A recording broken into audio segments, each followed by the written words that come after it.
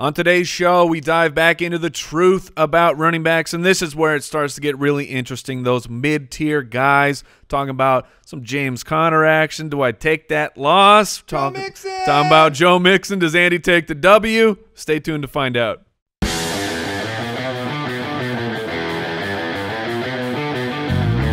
Welcome to the Fantasy Footballers Podcast, coming to you from pristineauction.com studios with your hosts, Andy Holloway, Jason Moore, and Mike Wright. Welcome in. Thursday, January 23rd. Were those hiccups, Mike? Was Nope. that? Those are hits? Those are hype grunts. One thing I noticed from the listeners, from the fans, from the Foot Clan, especially the YouTube universe, they're really not coping properly with the lack of the It's Football Time on Thursday's episode. It's like they think you forgot to do it. They don't understand that, absence makes the heart grow fonder. And I have bad news. Not happening for a while. Ladies and gentlemen, it is not football time. It's not football time. And it will not be. There'll be things along the way. There'll be a draft. There'll be, combine. Yeah, you'll hit that. It's combine time. We still got a Super Bowl. But we don't record the show and release it on Sunday. It's all about the release day. Yes. If the combine's happening, this is my assumption. And look, Jason, the syllables. It's Super Bowl time. Like this. Yeah, just, come on, Jason. It's big. Big game. You can go with a big game. It's big game time. Great. Welcome into the show. Running Back Truth Part 2 today. We're going to recap Beat the Ballers from the weekend. I did realize we didn't talk about one player in our recap. Oh, yeah, blooded. So let's start there. How funny is it that his first touchdown of the season since week 1 happens in prime time? Because of course it does. Nobody started him in a fantasy lineup. This is how nobody things even go. probably started him in a playoff Beat the Ballers lineup. Who's touching that man? Yeah. So we're already so scaly working on. I'm changing all of our spreadsheets, our docs behind the scenes for the 2020 UDK, which pre-sale starts on the Super Bowl time. But the reality is we're in this in-between phase where I can look at every single projection we made last year down to every passing attempt and completion target and what their results were, and just look across the board. How did we do on everything? And it was so funny to see Sammy Watkins. It's like, I had him down for 7 touchdowns. He got 3 in week one, and then nothing.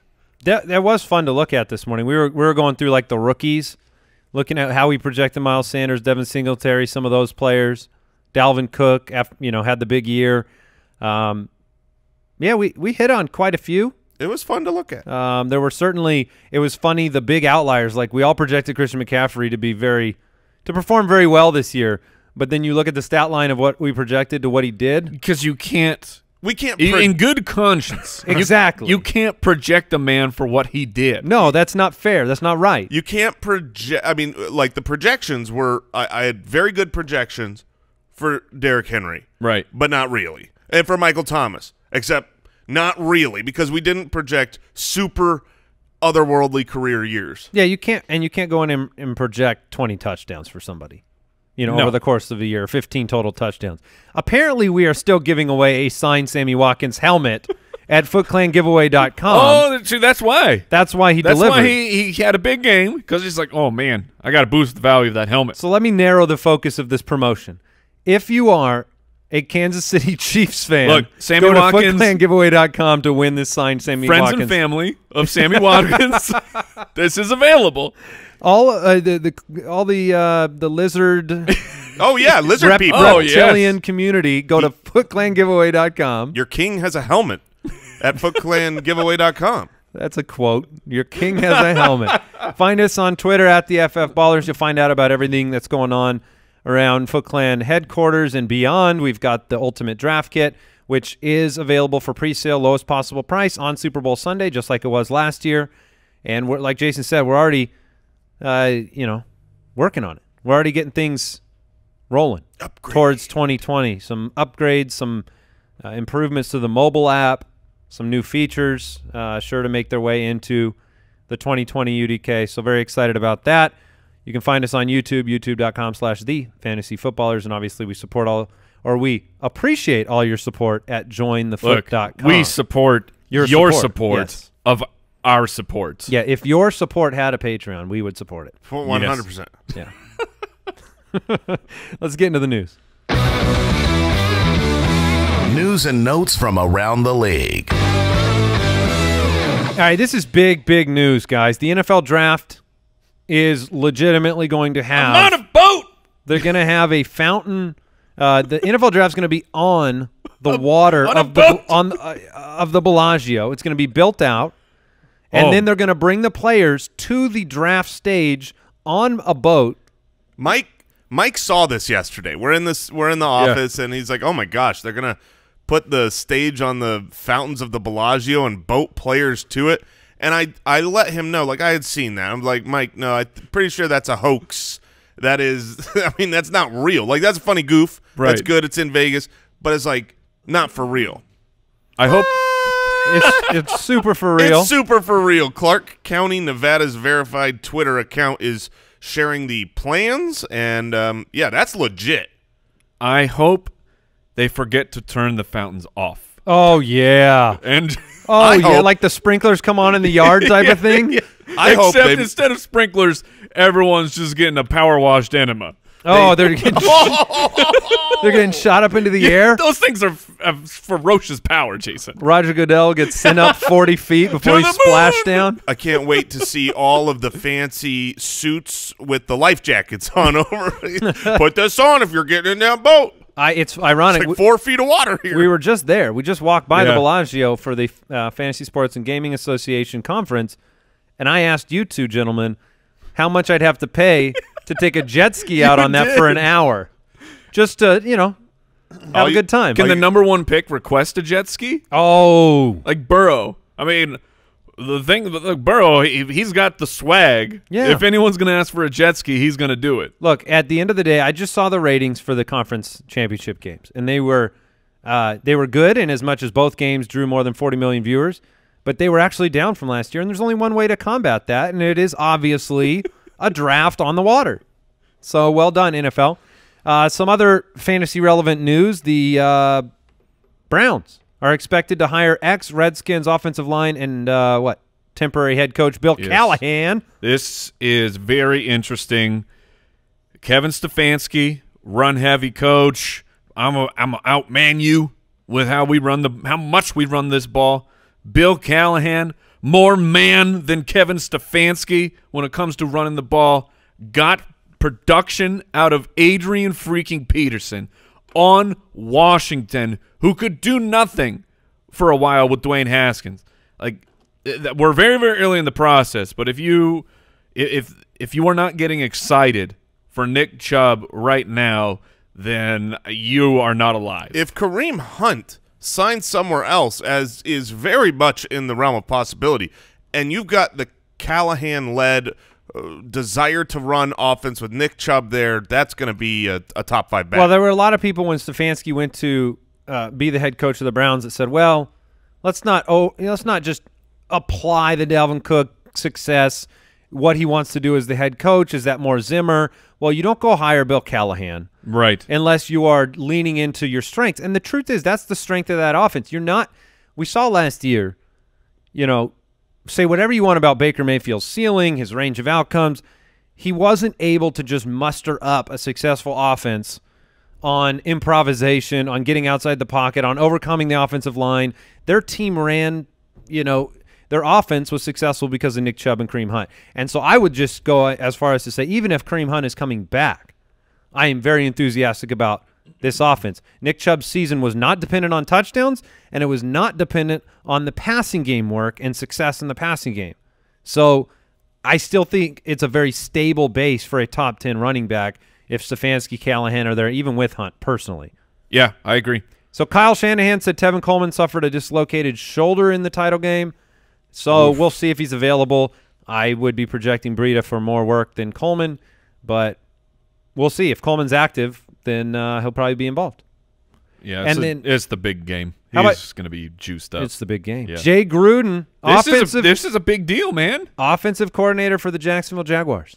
Like, Jay Gruden, it didn't work out for him to be a head coach.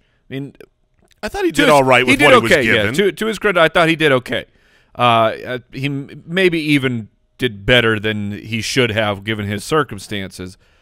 But it's a long time ago. But you guys remember Andy Dalton? Oh, yeah. When Jay Gruden was the OC for Cincinnati? There's a reason Jay Gruden went from OC to head coach, and it's because of what he was able to do when he was an offensive coordinator with the Bengals. I think this is a really solid hire, and I think it's good news for Leonard Fournette, and I'm excited to see what he can do there. Is it great news for Gardner or Nick Foles? Well, that's going to depend on who the starting quarterback is, Mike. But that's a under the mattress way of asking. Who's the quarterback, Jason? I think it's going to be Gardner. Okay. Yeah, the hiring of Jay Gruden leans me more towards Foles than not, but we'll see. The truth is, and we had who is my lifelong favorite head coach? Hugh. Oh, I guess that's true. Hugh Jackson. Like, he came out and said that you shouldn't hold his Browns record against him. And what? What? So I'm picturing the coaching application. Jay Gruden, like, if you have coached the Washington Redskins, you get the asterisk. And then the asterisk, you look down at the bottom of the page, and it says, is the Redskins. Right. And then the asterisk for Hugh Jackson is the Browns. So Gruden did a lot with what he had there. I thought, firing him was just like the next thing on the list to do for dissatisfaction in your team, but nothing to do with his performance. I like him. I think he's good for Jacksonville. And that's it for the news. Don't hold that against me. You went winless, man. That's impossible. Well, not impossible because you did it, but you almost did it twice, which is super impressive. Get out of here. Yeah, fair enough. Beat the Ballers, presented by Monkey Knife Fight. All right, the running back truth, part 2 coming up. First, I want to jump into Beat the Ballers. Last week, congratulations, Foot Clan. You all you turds who played Mostert against us. You destroyed us. Now, Mike was the best of the three of us. He only beat 28% of the Foot Clan with 45 points. That's with Derrick Henry, Travis Kelce, Tyreek Hill. Hill had a great week. Kelce, not so much.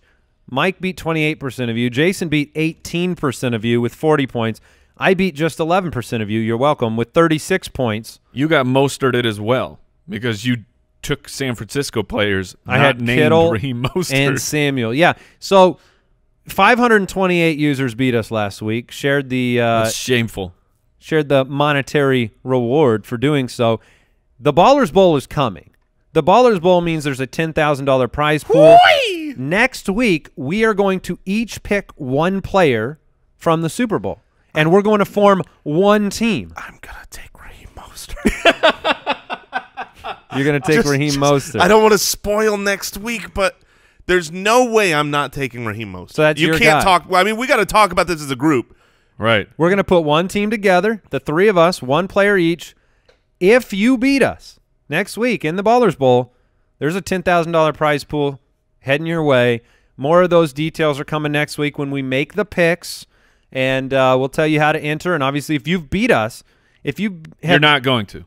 Well, in the past, over the last 3 weeks, yes, if you've beaten us and you've got your Ballers Bowl entries, you'll be able to add as many entries as you've won. And thank Andy for your free entry. Mm-hmm. I'm glad we've rotated back to me being the stink. Mike's never been the stink. No, That's he's right. Jason and I have been alternating stink. Maybe we should have Mike pick our Maybe team. I should pick Mostert and you should pick Tyreek so that we don't mess this thing up. So you're thinking if I pick Mostert and you pick Tyreek, We're doomed. we're doomed. Because But if that's we- what happened 2 weeks ago. Yeah. Or what if Mike just picks our team? Yeah. That would also help the equation. My shoulders are ready. Do you think that so lots of people out there playing Beat the Ballers? It's been a really fun time It's through made the the playoffs pretty fun. Yeah. Do you believe that the people out there are wanting us to have a really good roster? No. So that if they beat us, they get a larger share of the 10,000? Okay. Or are they hoping like, oh man, we stink and it's just easy winnings? I would imagine they want us to be just worse than their score. That's true. That's regardless of what that means. But, yeah, next week you'll be able to check it out, beattheballers.com. We'll make our picks on next week's episode before the Super Bowl. Can't wait. Going to be a lot of fun. You want answers? I think I'm entitled. You want answers? I want the truth! You can't handle the truth. All right, we're back in the truth of the fantasy football running back position from 2019, breaking down the consistency of a ton of running backs, looking at how many great games they had, how many good games, how many bust games. Did they perform up to their fantasy finish? And one guy that did, the next guy on the list, Leonard Fournette. Number 9, that's where he finished. His consistency rank was number 9. And, we talked earlier on the show about how we were looking at last year's projections. My projection for Leonard Fournette was pretty spot on until you walked up to the receiving totals and he legitimately doubled the target total I had projected for him last year. He had 100 targets. I think I had him down for 52. He ended up with 76 receptions, and that led to a top 10 year in terms of performance and consistency. Well, I mean, honestly, when you're going into your projections, you got to project Leonard Fournette to have more targets than Alvin Kamara. Oh, my gosh. gosh. Like that's easy. More than James White, Le'Veon Bell, Saquon Barkley. I mean, that's easy pickings. Well, yeah, Leonard Fournette is known as a scat back. He's one of those tiny third down guys you bring in and just great fluid pass catcher. 4th most targets at the running back position. But here's a problem with that. This was part of what made him consistent, right? We're talking about what was the truth of this previous year, and also what do we expect the truth of next year to be? Well, this previous year, part of the reason he was so consistent is that target volume. He had so few touchdowns for the yardage he had, a huge positive regression type of swing you could predict, because you look at his utilization, his carries, his yardage, he should have had far more touchdowns. He had a touchdown on every 88 carries. That's ridiculous, especially for a guy of Leonard Fournette's caliber. But with those touchdowns lacking, the passing work made up for it. So that made him a little bit more consistent. But going forward, you say, well, what is the truth? Is he now a high-volume passing back? Obviously, the team, the quarterback's there, they're willing and able to do that. But I think one of the most interesting things for me going into next year is what do they do with the running back position? Right. As in, they lost T.J. Yeldon. They didn't really replace him with anyone. They brought in a rookie who basically had the same profile as Leonard Fournette, as a big-bodied, goal line type of not pass-catching guy. If they go out and sign someone, I think that would be good for them as a team, and that would make me not project another 100 targets next year. Well, they were 6-10. They didn't succeed. So you have to look at the situation and say, are you going to go back to the same well? Was it Leonard Fournette's fault? No. I mean, he had a good season. He was one of the only consistent pieces of that team. But you're right. You're staring at the draft. And at the same time, you have to look at the lesson learned from Leonard Fournette that we could apply to other situations. When the draft was over, when free agency was over, you looked at Jacksonville and we all looked at each other and said, well, there's no one there. Right. So, in absence of these other options meant a necessity to involve Fournette in the passing game. They didn't trust any. It was so comforting when you were a Fournette owner to have third down come along, 2-minute drill come along, and he's not off the field like he was in years past with T.J. Yeldon. So he was very consistent this year. Yeah, and like Jason said, though, it was the touchdowns, 3 rushing touchdowns. And what was interesting when I was looking at his numbers, he was tied for 10th for the most carries inside of the 10. I mean, that's excellent. I want my running backs getting carries inside the 10. But of those top 10, he was the only running back who did not have double-digit carries inside the 5. So clearly there was an offensive problem once they got inside the red zone. They had a really hard time getting from the 10 to the 5. Yes. Yeah. That was one of the big problems in Jacksonville. And maybe that was Fournette's fault. I don't know. Yeah, more receptions this season than he had in 2016, 17, and 18 combined. That's incredible. That is an incredible stat. All right, moving on. Saquon Barkley. Oh, look at those first 6 weeks of Saquon, and you weren't happy with where you took him. I mean, he was the #1 pick probably in more drafts than anybody else.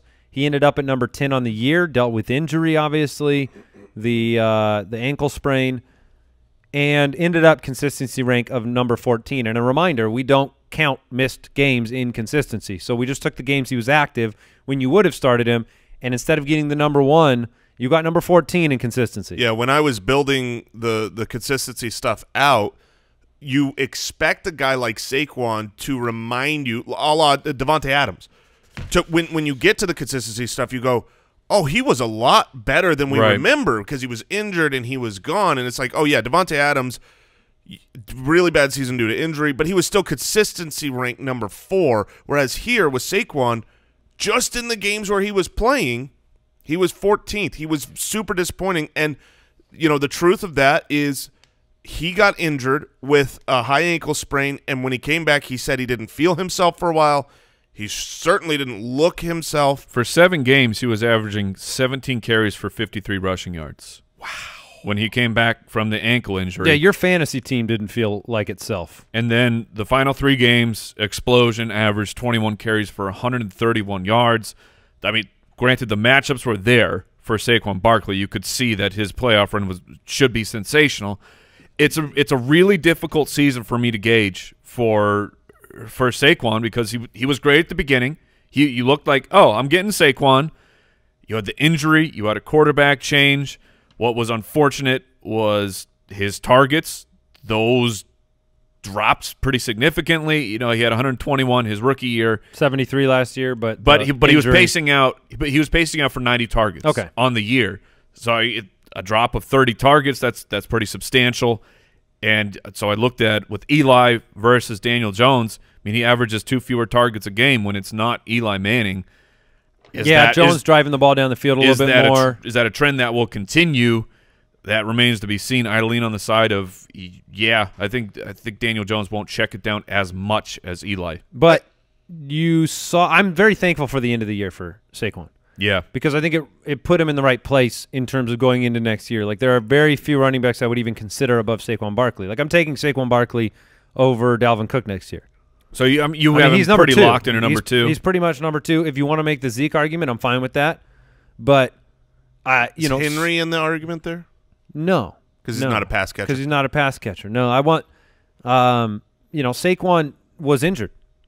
He showed the ramifications of that, breakaway play problems from injury through those before the last 3 games.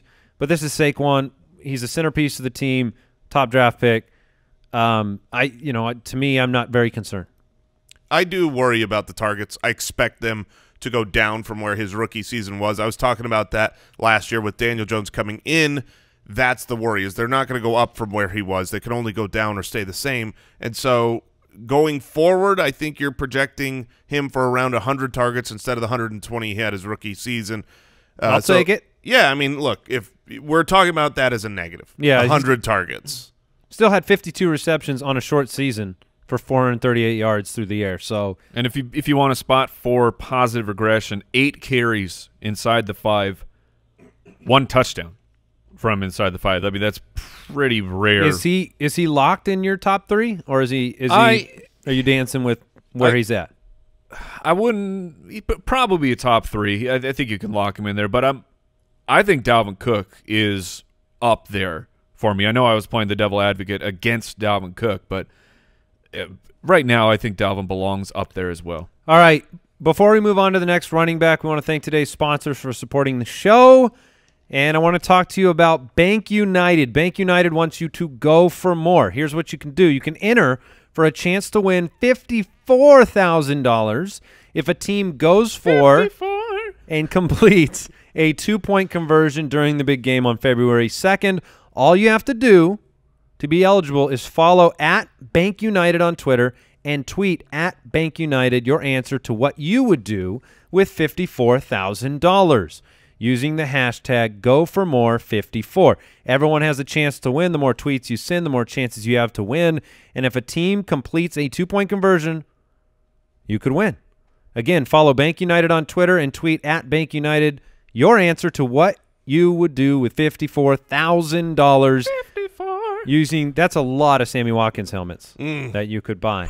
For official rules, visit www.goformore54.com. That's go for more and the number 54.com. Bank United, N.A., member FDIC. Neither Twitter nor the NFL entities have offered, administered, endorsed, or sponsored this sweepstakes in any way. That's goformore54.com. And we want to thank Sonos not only for being a longtime supporter of this show, but for making the best today's level speaker. Can you imagine listening to this podcast on a Sonos? I've done it. I don't have to imagine, Mike. It's got to be sensational. It is phenomenal. My voice sounds perfect. No, especially when you sing, Mike. The truth is, me.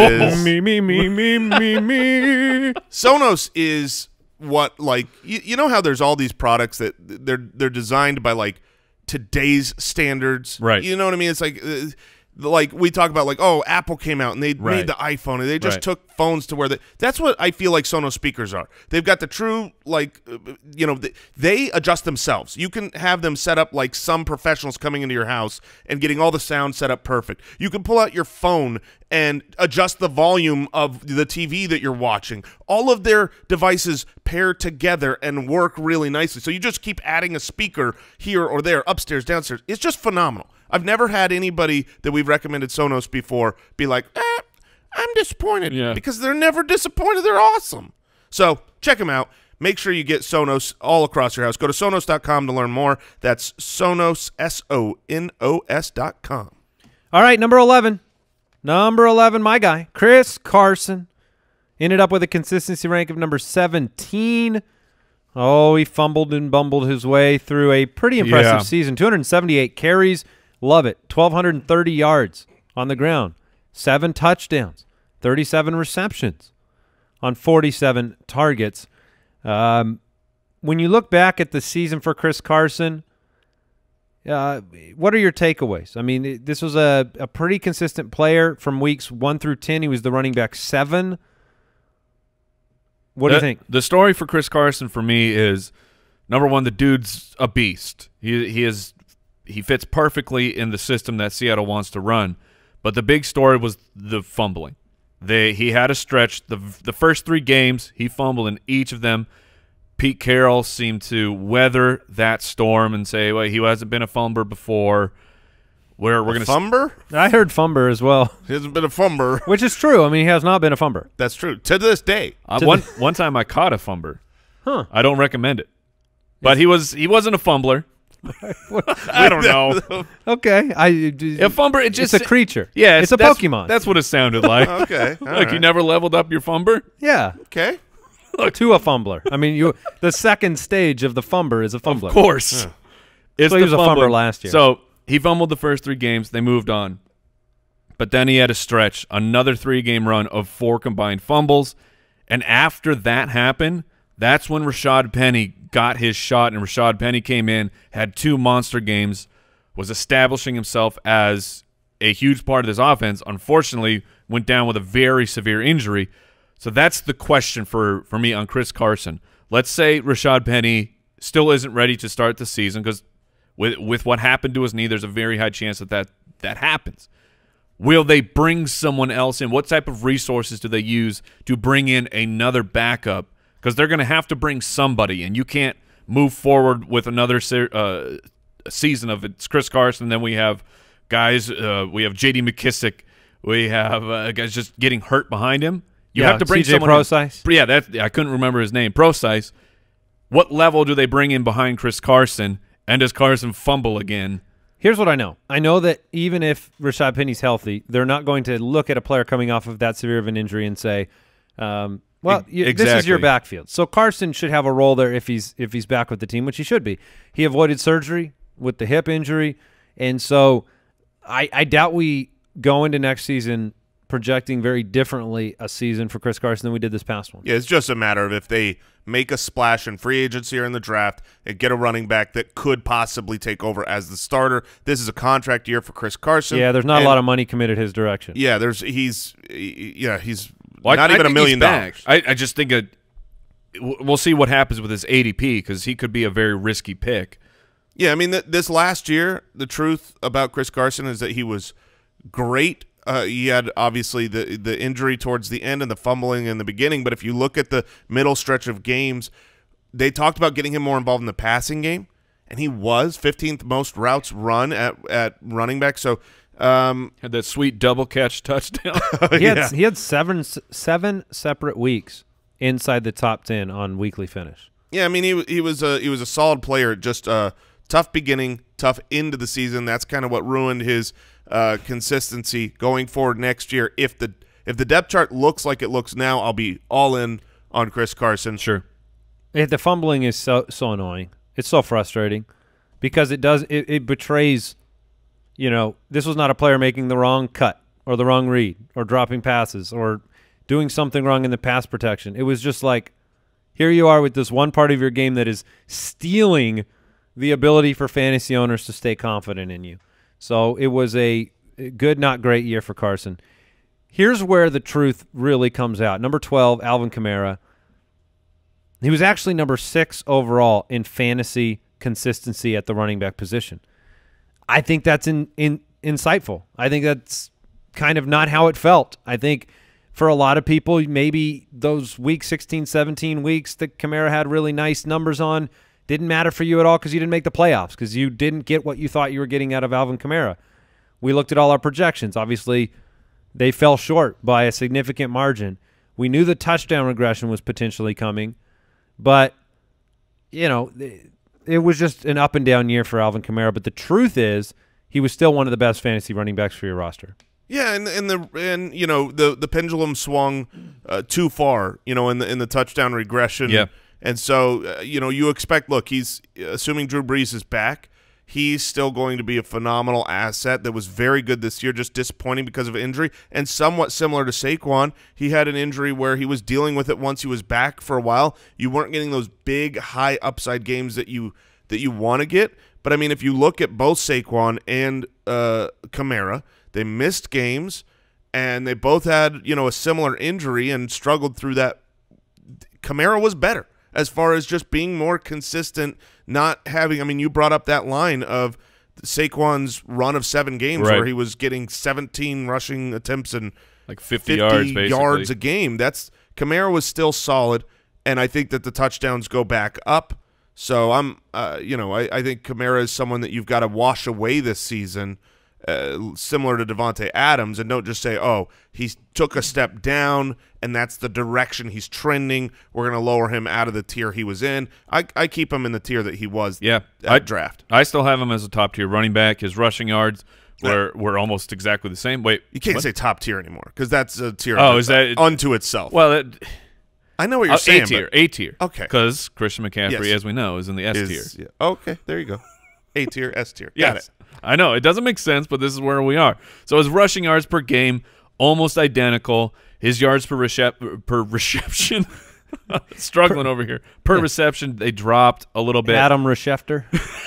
Yeah. Yes. I got you. He was actually pacing higher in total receptions. The big thing was the touchdowns. In 2018, Kamara had 13 carries inside the 5 that turned into 8 touchdowns. That's good. He was having excellent success up there. Last year, only 8 carries that turned into 3 touchdowns inside the 5. It's like, where was the problem with Kamara? Right there. And, I mean, you had Teddy Bridgewater for a good stretch of this season. The Saints, just their offense wasn't as strong. But I'm still all in on Alvin Kamara. If there's any type of dip where he's dropping to the back of the first, that will be nonsense. I think he's actually a good trade for a target. Sure. Because the people who had him were really disappointed this year with the injuries. They might have missed the playoffs. They might think poorly of him. But, I if you can get him cheaper than, the tier he was drafted this year, which based on what he did this year, I think you can, I wouldn't hate that. So, are you speaking for Dynasty? Yeah.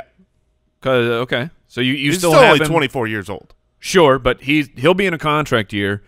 I'm pretty confident that this is Drew Brees' last year. Now, that's just projection and speculation, but Brees is signed through this year.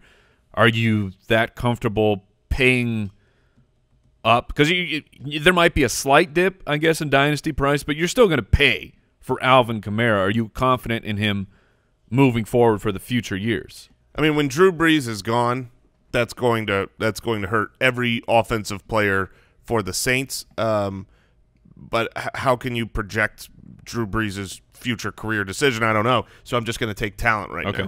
I would say the one kind of interesting development this year in New Orleans was the just everywhere involvement of Taysom Hill, especially around the goal line, direct snaps, opportunities for him to get into the end zone. I wouldn't, we can look very strictly at, okay, he regressed touchdown-wise and he regressed too far, but part of why that regression happened was other priorities around the goal line. Sure. It wasn't just handing the ball to Alvin Kamara. So depending on the involvement of Taysom Hill, that could affect, the positive regression. Taysom needs a new contract. Does he? Yep. Interesting. He'll get it. All right, number 13, Joe Mixon. His consistency rank was 22. Now, does that betray the truth of Joe Mixon? Because I think it's fair. This is a player that before the Week 9 bye, 8 fantasy points per game, 54 total yards per game. After the bye, 17.2 fantasy points per game, 124 total yards per game. You're talking about somebody that was had the 5th most carries in football, number 1 in evaded tackles, passed the eye test on every play he took the ball to me the entire season, even the bad games. This is a player that runs very hard. I'm kind of in love with Joe Mixon. Yes. But look, from Week 8 on, he was dominant on a team that stunk.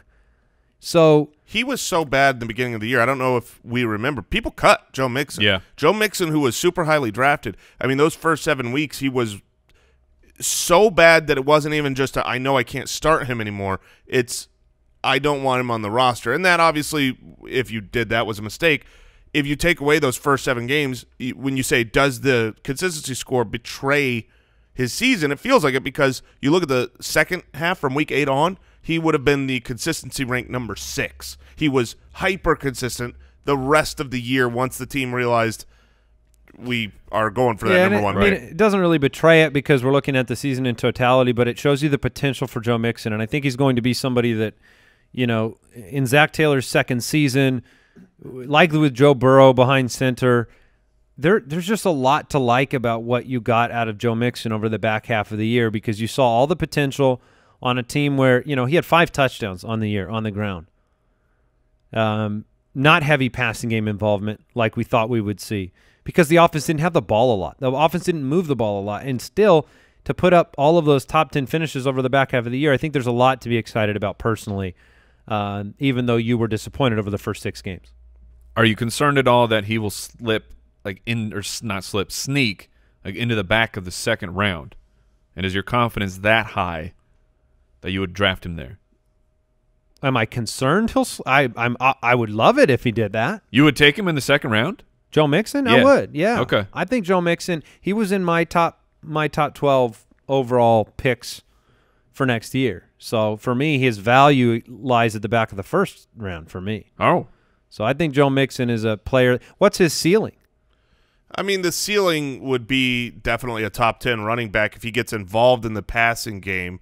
You can talk about there's room for the offensive line to improve. They can't get much worse than they were last year. Room for the team to improve. You can't get much worse than last place. Right. So, yeah, I mean, I think there's ways to go up. I'm not 100% sure that Joe Burrow coming in is an upgrade for him, though. Joe Burrow might be great, but as a rookie coming in. Have you ever watched who filled in for Andy Dalton? I can't even remember his name anymore. Oh, my God. Finley? Was that? Yeah, Ryan Finley. Yeah. Oh, my word. And Andy Dalton. Sure, but Dalton still played the majority of the season. Let's call it neutral. I mean, let's call it neutral second season learning how to use the guy. Here's all I'm saying is you're going to be facing decisions in next year's draft about, boy, am I taking the Hopkins, the Thomas, the Devontae Adams in the first round? I'm fine with Joe Mixon as my running back with my running back 1. Ooh, I'm excited about Joe Mixon as my running back 1. So, I don't know if that makes me a Joe Mixon apologist or optimist, but I am both. You believe the second half of the year is more indicative of how they'll utilize him going forward. They found something with him. Absolutely. Yeah. I mean, it wasn't. Look, we didn't know at the time. I mean, but week 1 you were in Seattle. Okay, terrible week. Week 2 you were facing San Francisco. We didn't know what their San Francisco defense was going to be. Fair. You faced Buffalo the next week. They were You faced strong. Pittsburgh the next week. Strong You played D. Baltimore in week 6. So between new coach, new quarterback for part of the year, and that offensive line, I'm making the excuses. I want to make the excuses for Joe Mixon because film tells me he's a top 5 talent in the NFL. He's unbelievable on Man, film. they really started feeding him the ball. Yeah. Over that second half. They did. Basically just averaging over 20 carries a game. Yeah, number 1 in evaded tackles according to Player Profiler. I love good you. run, I love man. you, Joe. All right, number 14, Todd Gurley, one of the more talked about players heading into the season. Number 14, finish-wise, consistency ranked number 12. And, guys, I have no idea what on earth you do with Todd Gurley moving forward. 13% bust games, 73% good games, just 7% great games. That's hard to deal with as a Todd Gurley owner. And isn't it kind of the hardest thing to do in fantasy to adjust expectation on a player that used to be the number 1 and decide what you do with them and what they would be? You know, who would you rather have as your running back 1 heading into next year based on today's rosters? Would you rather have Joe Mixon or Todd Gurley? Ooh. You know, that's a even with that nasty start to the season, Mixon outperformed Gurley in terms of total fantasy points. So Well, and that's with Gurley getting 12 rushing touchdowns. I mean, that is an excellent number for a guy who, 857 yards on the ground. Yeah, that was the problem. The problem was it wasn't the touchdowns. It was a combination of all of a sudden his passing work started to evaporate by comparison to the previous 2 years, and his efficiency in the running game was terrible. Obviously, the offensive line was horrific. He has been one of the most, one of the players that is the most determinate upon their offensive line I can ever remember. You finally did it. Think about when Another Jason Morrison climbs out. Sure. When Jeff Fisher was there, and they dependent? Is that the word you're looking for? Most dependent on their offensive line? Let's go with that. Yeah. I'm I all in. like the way that sounds. But the change. Al Borland is laughing over here. The change. That's what he meant, right, Al? Yes. I think so, yeah. Okay. The change when McVay came in, McVay got all the credit, but Andrew Whitworth came in, and the offensive line changed from really bad to really good. Well, this last year, the offensive line went from really good to really bad, and what if they go out and make a big splash in free agency? Go out and get to fix the line? Yeah, to fix the line, and they have a better offensive line. He got the work. Well, he kind of got the work, yes, and then the workload went down. That is for sure. In 2018, 11 of his 14 games, he was on the field for more than 80% of the snaps. Last year, only 3 times did he see that workload.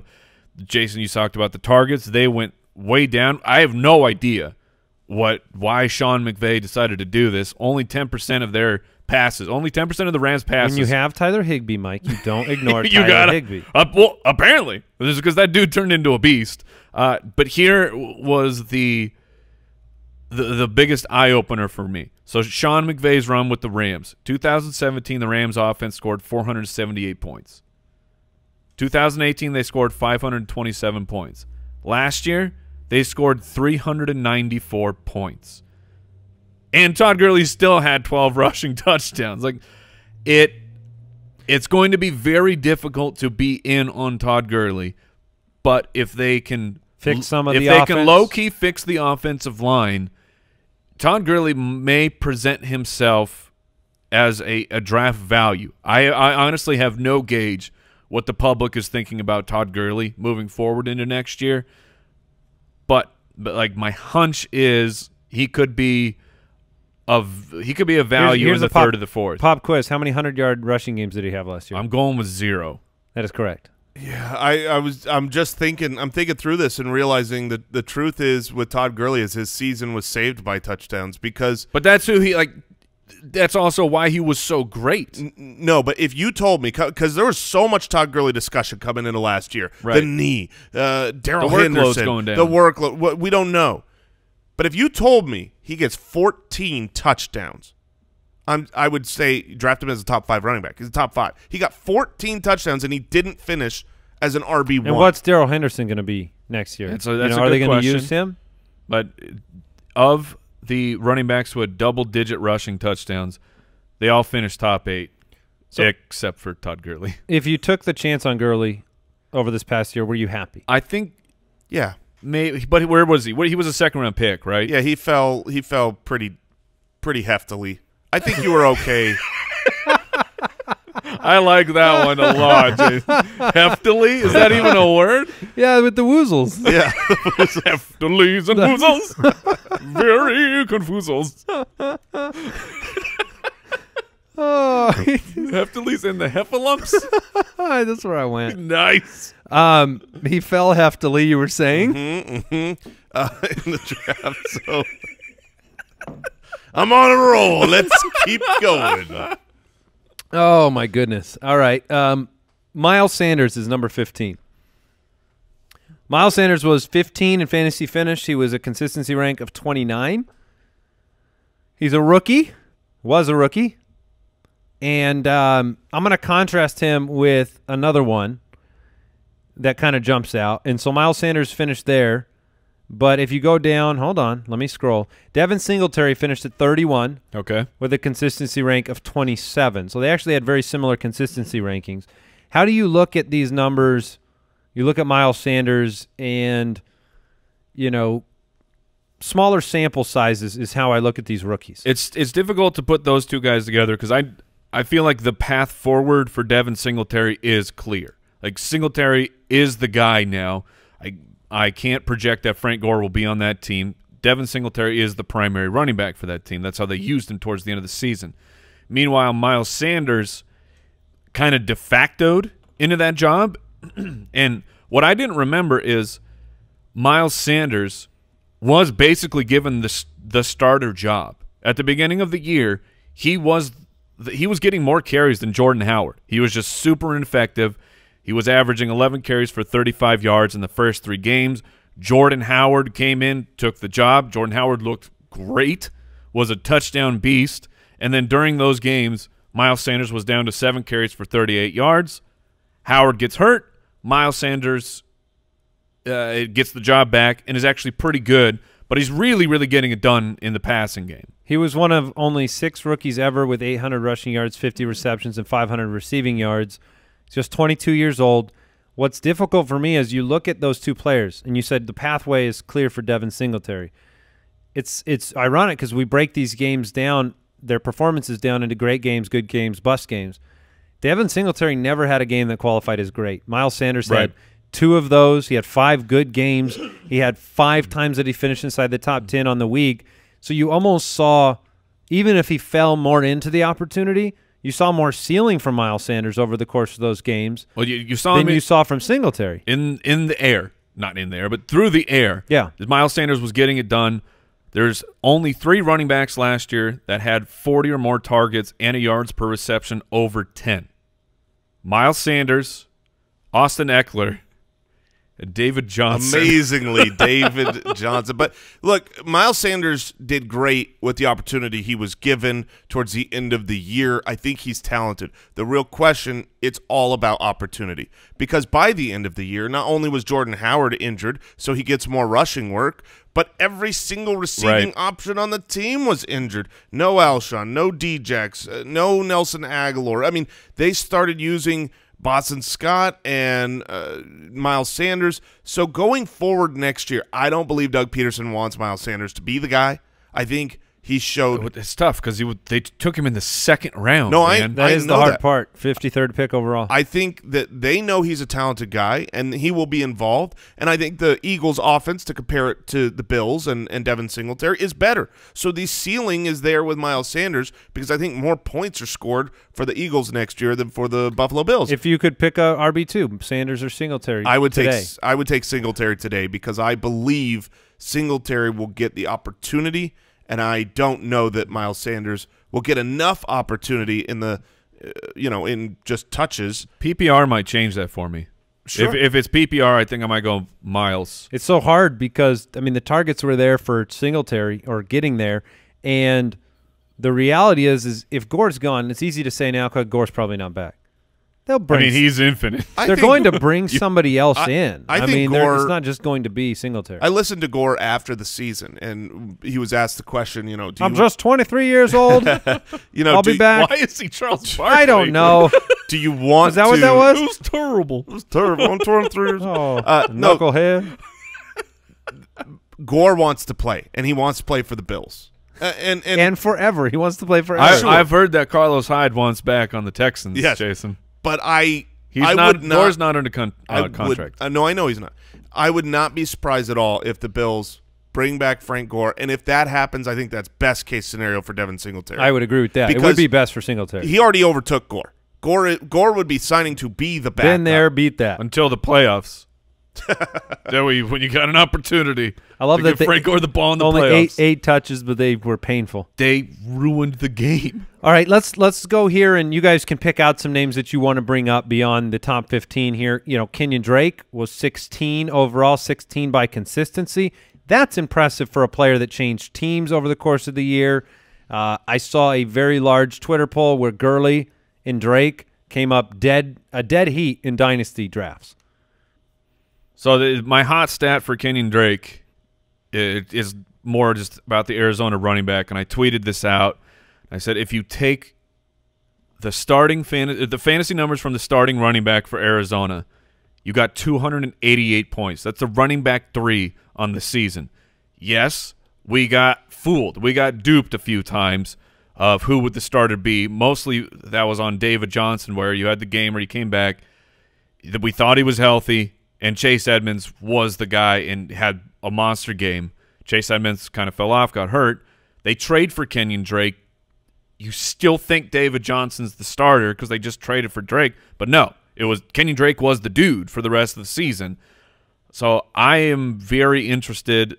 But the point you're making is that the Arizona Cardinals running back with Cliff Kingsbury is an extremely valuable role if someone has that on lockdown, because they go with one guy. This isn't an RBC where by design, right? And that was kind of the biggest rebuttal to the tweet was if you do that for a lot of teams, she's like, yeah, but Arizona wanted to feature one guy more often than these other. Just happened to be 3 different players over the course of the year. Yes, on individual weeks, and that happens on teams that play fast. Right. We talk about playing fast for the Cardinals and how many snaps they get in every game. But part of the only way you can do that is by keeping the same personnel on the field. You don't have time to slow the game down and make as many substitutions. They're just going. They need that skill set feature all around back. And so, yeah, Kenyan Drake is interesting, but we don't have a clue where he plays football next year. Le'Veon Bell ended up at 17 fantasy finish-wise. He ended up at number 13 in consistency. Nice. 0% great game. So he never had a 22-plus point game. He was just very middle of the road. But only one bust, so he was. Yeah, I mean, he's going to get 250-plus carries next year. If you took him in the first, though, this is where he killed you. But now he'll be adjusted. Now there'll be a settling of his position. And all I'm saying is next year, unless people buy in more than I think they will, I love the opportunity to potentially get 250 carries on the ground because he's making all the money in the world. Right. At a better draft day value to be my running back too. That's all I'm saying. Because these weeks, 11, 9, 10, 10, 10, 11, those are the kind of weeks that I'm really wanting from my RB2. It's just a matter of what are the new expectations for Lev Bell. And, everything you feared came true this year in terms of taking a year off, joining a team with a bad offensive situation and head coach, and there we are. Josh Jacobs, number 18, but his consistency rank was number 10. Nowhere to go but up for Josh Jacobs, right? Yeah, he missed 3 games. According to Pro Football Focus, Josh Jacobs had the most forced missed tackles. That's a mouthful, man. Yeah, you made it through. Most forced missed tackles? Yes. Most forced missed tackles. On rushing attempts. Mostert's missed tackles. Josh Jacobs was great. He had a heftily amount. Josh Jacobs was not great. Josh Jacobs was infuriating because he was infuriating because why? 27 targets. We went. What? Okay. We went and looked. That's fair. That's on Gruden. Jason and I went and looked at our projections for Josh Jacobs. We nailed it. Oh, we were like, oh man, we had the totals. same carries and yards and touchdowns. And then you look at the receptions and you go, we all thought he would be involved. He should be. He's phenomenal. And you took him in the first. Not only did you take him in the first, but he's got a skill set to be Yes. a passing downs guy. But when you have the chance to get Jalen Richard the ball, you got to take it. I mean, what? So there's the infuriating. Yeah. That's the infuriating Okay. part. That Fair. being said, going forward, I would project them to change that a little bit. I think they will get him more involved in the passing game. Is that just wishful thinking? No, it's not. They should. And he was struggling with injury on and off, multiple different injuries on and off throughout the year. You wonder if that was kind of a very easy way to keep him off the field from getting too much work, was just to say, we've got our third down team. You're not on it. You do what you can on first and second down. If a pass comes your way, it was not by design, and then you're not getting worn down over your rookie season. Maybe that's the philosophy. Richard is not under contract. Thank goodness. Not yet. Yeah, not yet. 8-year deal brewing. Melvin Gordon at 23. Consistency rank of number 19. Well, real quick before we leave Josh Jacobs, just remember how much James White is involved in the passing game, and that could be really helpful next year for Josh Jacobs. Are you reminding Gruden that? I'm just saying when they get their new quarterback who utilizes that check down guy. Hold on. Brady's playing for the Raiders now? You're on your third team? If I call it for every team, someday I'll be able to come back and say, see? Stop clock. I told you. Tom Brady to Josh Jacobs over and over and over. So Vegas. Melvin Gordon, number 19 in consistency. Meh. Okay, where does he end up next year? Raheem Mostert, 24 overall, but 8th in consistency. But that was all based on only the games in which he received double-digit touches, which seems unfair. That's super It seems unfair. very unfair. That doesn't seem like the definition that we've used throughout the previous 3.5 shows. I just wanted to point out when he was the dude, he was great. But that's something that all fantasy players know. But you also know you can't guarantee he's going to be the guy on a week-to-week basis. They're not the Cardinals situation. Right. They're the situation where even Mostert was on fire to end the year. Then all of a sudden in one of the playoff games it was Tevin Coleman, and then it was Mostert again. So that shows you kind of what can happen. Mostert on the season was consistency rank RB31 if you look at his entirety. So that feels more accurate. Yeah. It's just a player that nobody counted on until they could count on him. David Montgomery, this is a disappointing line, finishes at 25, consistency of 38, and not at all what you hoped for, expected, saw in the preseason. They couldn't run the football. Jordan Howard was gone. Montgomery's supposed to come in and do it. I saw many elite plays from Montgomery, but a lot of inconsistency and an offense that didn't know how to use anybody in a coherent way. James Conner finished at 33 with a consistency rank of 20. I'm interested on your take of James Conner, like where you were off of him in draft season. I really liked him, and it's hard to gauge his season because he was so hurt. Number one, that's the biggest takeaway for James Conner. He was very fragile this year. He also was playing running back. Duck Hodges and Mason Rudolph were taking stats for the Pittsburgh Steelers, but 6 of his 10 games were either good or great. I mean, he had 3 great games, 3 good games. How are you evaluating James Conner moving into next year? Well, you assume things are going to be better with Big Ben, but at the same time, we haven't seen it sans Brown and Bell, and Big Ben's getting older, and Connor's had some injury concerns. So I probably look at him right now through the same lens that I look at a Marlon Mack category. So tier. like an RB2? Yeah, absolutely. I mean, when you knew Connor was in the lineup, you were starting James Conner. Right. The problem became not knowing that. The problem became... And then sometimes he was in the lineup and he was gone. That was the problem. The problem was you knew he was going to be in the lineup, so he was in your lineup, and you shouldn't because then he took himself out of the lineup because he was made of glass. And I worry about James Conner next year just from what we saw at the end of this year, the amount of times that he got injured. And even in the beginning of the year when he wasn't when he wasn't missing the games or taken out, he was pulling like the Julio. Every 5 or 6 plays the dude was injured. So I actually worry about that going into next year. Okay. If you told me he plays 16 solid games, I'm all in, and I'm terrified. I'll probably pass him. If he's deep in the second round, that could be a great value, and I'll probably pass him by. Part of it's also what is the identity of the Pittsburgh Steelers moving forward. It seems to be more defensive-minded. That's the pieces they invested in. So from a total play count, total points scored, are we able to just resume what Big Ben had been doing before? They probably don't need to. And two, we're missing pieces that we didn't have before. And maybe this team, when they look at the fact that Connor was even out there 4 times in the last 9 weeks, they might need to make arrangements to have more of an RBBC.